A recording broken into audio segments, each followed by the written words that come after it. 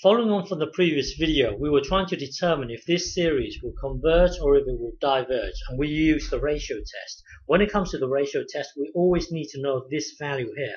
As it turns out, this value equals 1. And when it equals 1, then it's inconclusive, meaning that we can't tell if this is going to converge or if this is going to diverge. So as far as we're concerned, with the ratio test, we are done. When it equals 1, it's inconclusive. There's nothing we can tell about the original series. As far as we're concerned, with the ratio test, we are done. But as it turns out, there is a way to tell if this is going to converge or if this is going to diverge. So just remember, as far as the ratio test is concerned, we are done because it equals 1 and it's inconclusive. But there is a way to tell. So in the previous video, we at one point we did actually get to this stage here, where I said that when you get to this stage here, concentrate on the leading term. The leading term equals 4n squared, and concentrate on the leading term here.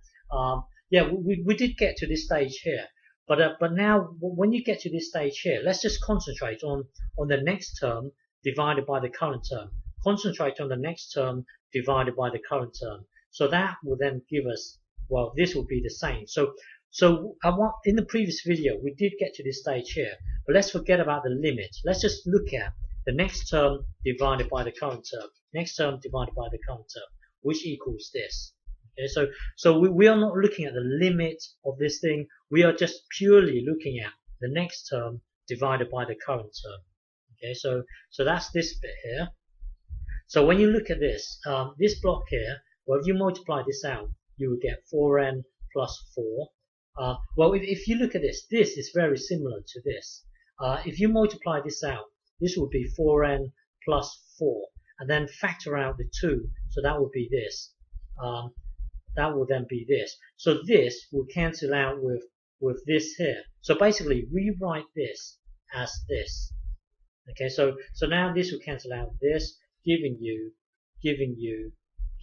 this. So if you look at this, the next term divided by the current term is this whole thing here is slightly, ever so slightly greater than 1, because look at it, the numerator will always be bigger than the denominator. So this thing here will always be slightly bigger than, just a slight amount bigger than 1. So when you look at this, the next term divided by the current term will always be slightly bigger than 1. So what that means is, when you look at the next term divided by the current term, so looking at this thing here, it would be something like this. The next term, so this is your an plus 1, that's this complicated thing here, and then this is your current term, an here. Well, if you look at this, the next term divided by the current term, the next term divided by the current term is always bigger than 1. That means it must be going up. So by the nth term test, it's got to diverge. It's definitely going to diverge, because it's just going to get bigger and bigger and bigger. So you're just going to add a bigger amount. Well, the nth term says that you have to head towards 0 in order for this thing here to converge. But well, here when you look at this, the next term divided by the current term is always going to be slightly bigger than 1. So that means it must be climbing. It must be climbing. So that means it must be getting bigger and bigger and bigger. So you're adding a bigger amount, a bigger amount, a bigger amount. So the whole summation would just get bigger and bigger. It would just diverge. Well, by the nth term test, it has to head towards 0 in order for it to converge. But here, when you get the next term, remember, we are not looking at the limit. We are not looking at the limit. If you look at the limit, this thing here, the limit of this thing here equals 1. But then if you just purely looking at the next term divided by the current term, well, when you get the next term divided by the current term, because it's bigger than 1, you know it's going to be climbing. It's just going to get bigger and bigger. In order for something to converge, it needs to head towards 0. Here we've got something that keeps on climbing and climbing.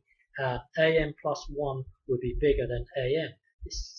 Well, we can, because of this being bigger than 1, we can definitely conclude that this is going to diverge. With the ratio test, we can't even conclude that it's going to we can't determine if it's going to converge or diverge. With the ratio test is inconclusive. But then by looking at this, the next term divided by the current term, because we've established that it's going to climb, because this is being bigger than 1, then we can now definitely conclude that this will definitely diverge. Okay.